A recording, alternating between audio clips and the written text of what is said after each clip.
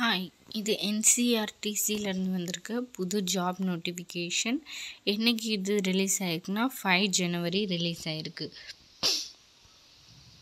இப்போ இதோடைய online application opening date வந்து 5 ஜான் ஓப்பன் ஆகிருக்கு. 24 ஜான் வரைக்கும் டேட் இருக்குது. ஓகேவா?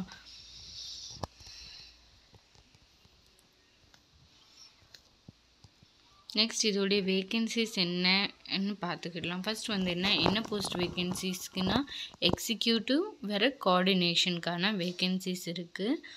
இதோடைய சேலரி எவ்வளோன்னா 30,000லேருந்து 1,20,000 வரைக்கும் சேலரி.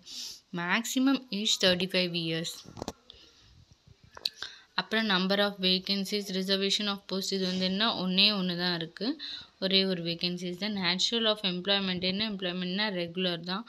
அப்புறம் enrolment and place of posting இது வந்து எங்கே அப்படின்னா என்ன போட்டிருக்காங்க, த corporation offer attractive pay perks and allowance attach to the post great. The job is transferable and the selected candidate can be posted transferred to any of the office workplace of NCRTC during the course of the service. அப்படின்னா அந்த service அந்த டைமில் எந்த ஆஃபீஸ்க்கு வேணாலும் அவங்கள வந்து transfer பண்ணலாம். NCRTC அந்த ஒர்க் பிளேஸில் எங்கே உள்ள ஆஃபீஸ்க்கு வேணாலும் ட்ரான்ஸ்ஃபர் பண்ணலாம் அப்படின்னு சொல்லி போட்டிருக்காங்க. நெக்ஸ்ட் குவாலிஃபிகேஷன் வந்து என்னென்னா கிராஜுவேஷன் முடிச்சிருக்கணும், MBA PG DM முடிச்சிருக்கணும். இது வந்து 2 இயர்ஸ் முடிச்சிருக்கணும். நெக்ஸ்ட் எக்ஸ்பீரியன்ஸ் வந்து என்ன, minimum 3 years post qualification experience இருக்கணும் ரயில்வேயில்.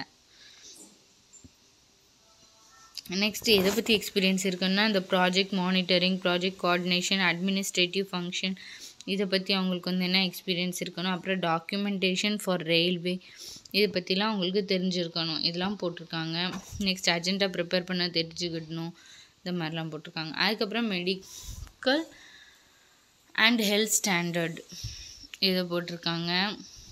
நெக்ஸ்ட் மோட் ஆஃப் செலெக்ஷன் எப்படி செலக்ட் பண்ணுவாங்க அப்படின்னு சொல்லி ஃபர்ஸ்ட் அந்த எலிஜிபிலிட்டி பார்ப்பாங்க. அதுக்கப்புறம் எக்ஸ்பீரியன்ஸ் பார்த்துட்டு அதுக்கப்புறம் வந்து ஷார்ட் லிஸ்ட் பண்ணி அதுக்கப்புறம் இன்டர்வியூ வச்சு அவங்க வந்து செலக்ட் பண்ணுவாங்க அப்படின்னு சொல்லி போட்டிருக்காங்க.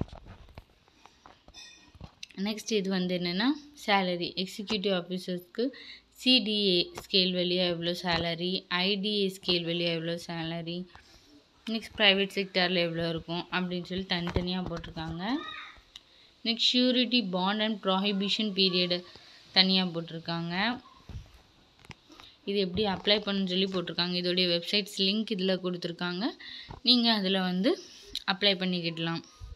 நெக்ஸ்ட் அதில் வந்து என்னெல்லாம் கேட்டிருக்காங்கன்னா பாஸ்போர்ட் சைஸ் ஃபோட்டோகிராஃப், சிக்னேச்சர் இதெல்லாம் வேணும். ஸ்கேன் காப்பீஸ் அப்படின்னா 3 மந்த்துக்கு முன்னாடி வந்து ஃபோட்டோ எடுத்துக்கணும். 3 மந்த்துக்கு அப்புறம் உள்ள ஃபோட்டோஸ் வந்து வேல்யூ இல்லை அப்படின்னு சொல்லி போட்டிருக்காங்க. அப்புறம் வந்து என்ன டாக்குமெண்ட் வெரிஃபிகேஷனில் வந்து என்னெல்லாம் வேணும் அப்படின்னு சொல்லிட்டு ஃபர்ஸ்ட் வந்து என்ன எஜுகேஷன் சர்டிஃபிகேட்ஸ் வேணும். அதுக்கடுத்து அப்பாயின்மெண்ட் லெட்டர்ஸ் வேணும், சேலரி ஸ்லிப், அப்புறம் எக்ஸ்பீரியன்ஸ் சர்டிஃபிகேட் வேணும். இந்த மாதிரி நிறைய போட்டிருக்காங்க. Service certificate, no objection certificate இந்த மாதிரி வேணும். நெக்ஸ்ட் இதில் வந்து அட்ரஸே டீட்டெயில்டாக கொடுத்துருக்காங்க. இது ஜென்ரல் இன்ஸ்ட்ரக்ஷன்ஸ். இதோட PDF லிங்க் நான் கீழே டிஸ்கிரிப்ஷனில் கொடுத்துட்றேன், நீ பார்த்துக்கோங்க. தேங்க்யூ.